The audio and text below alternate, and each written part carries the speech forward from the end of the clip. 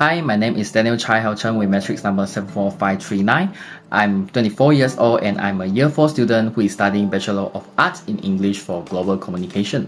In this video, I'm going to share my post-reflection on the engagement experience, my involvement and contributions at SK St. Matthew Lanchang. The goal of this video is to reflect what did I do and how did I feel in the community engagement. It was an English camp for the primary students and I was appointed as a group leader for the project, assisted by Aman Asiba. We have communicated with the teacher in charge, Miss Beatrice, for a few times before the English camp to ensure everything is well prepared and going smooth. On the actual day of English camp, the primary students were firstly gathered at the school hall and waiting for our arrival. As a group leader for this project, me and Amma were in charge for the ice-breaking session on the stage of the school hall. We were there to engage with all of the students first to introduce ourselves and also did some other activities like dancing and morning exercise in order to keep them awake. Before we separated them into different groups, I was explaining some of the details of English camp and also gave some instructions so that they would know where to go, who to follow and what to do.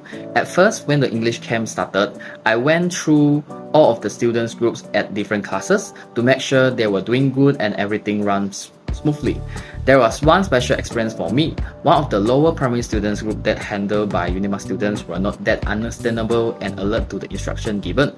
Hence, I helped them to settle down the lower primary students by using my past teaching experience to make the students more alert and willing to follow the English camp.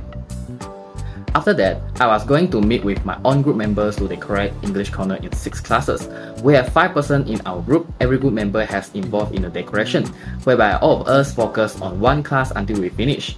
Then we proceed to the next class. However, we realized that the time was not that enough, so we proceed with 2 small teams to decorate 2 classes at the same time. Luckily, we have successfully done all the decoration on time. After the decoration done, I was one of the group members to get feedback from the primary students one by one. Most of the primary students gave us a really good review on the English camp that we organized. These are the pictures of my participation. I did represent Unima students to give speech before the day ends. It was one of the challenges that I faced in this project was because I'm nervous when giving formal speech in front of many people. I was worried that I would speak wrongly and also concerned on my language skill for public speaking.